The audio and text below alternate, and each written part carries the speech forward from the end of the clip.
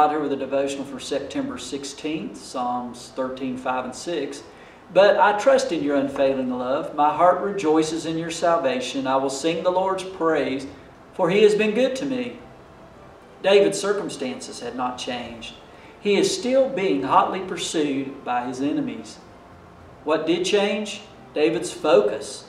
He considered God's power and protection.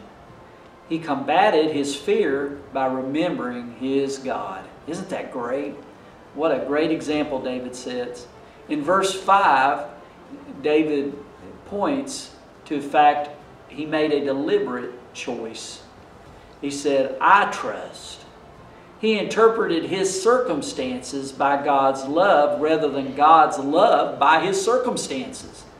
Don't doubt God's love. Joseph understood that although his brothers meant to do him evil, God had a plan which worked out for good.